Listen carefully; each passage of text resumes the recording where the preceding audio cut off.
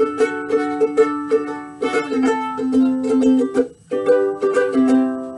everybody, it's just me, Jesse here, and today I have had quite a tiring day. I had my last business class. Sadly, I'm gonna miss it. I love that guy. It was basically just a review for the exam coming up next week, and then I had math class, and then we didn't have econ, the economics class. So instead, what I did was instead of sitting here and just honestly, I was just so tired. I was thinking, man, I gotta get out of the house. So what I did was I talked to my girlfriend for a little bit, and she said, you should just go to disc golfing. So I went up and I just,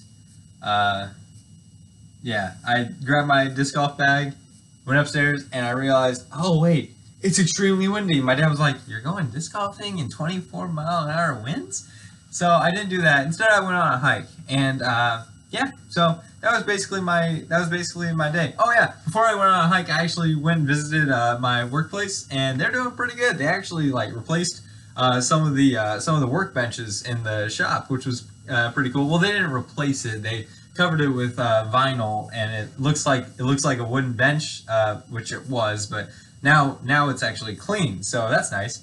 And so that's what I did today. And anyways, I'm just gonna go ahead and send you on to the song. All right, this is Secret Agent Man by P.F. Sloan and Stephen Barry. There's a man who leads a life of danger. To everyone he meets, he stays a stranger. Oh, with every move he makes, another chance he takes. Odds that he won't live to see tomorrow. Wait. Secret agent man, secret agent man. Oh, they've given you a number. They've given you a number and take it. They've given you a number and taken away your name.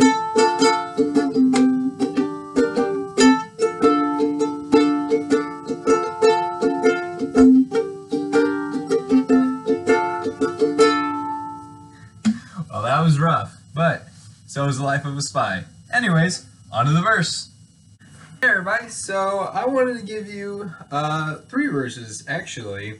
It's about laziness, and so it is Proverbs 26 verses 13 through 15, and it says, a sluggard says, there's a lion in the road, a fierce lion roaming the streets. As a door turns on its hinges, so a sluggard turns on his bed. A sluggard buries his hand in the dish. He is too lazy to bring it back to his mouth. And then in verse 16 it says, a sluggard is wiser in his own eyes than 7 people who answer discreetly. So what this is basically saying is, so a sluggard is a lazy person, somebody who couldn't give a blank in the world about what they're doing with their life. They're just going through the motions.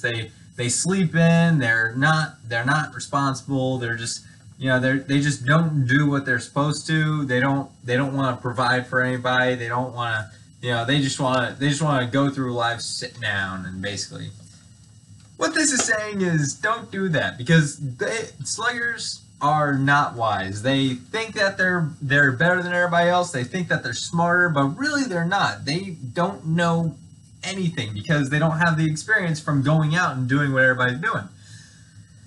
And basically what it's saying is that, well, I mean, here's the thing. God doesn't like laziness. He doesn't like it when you're just sitting around doing nothing for weeks, months on end.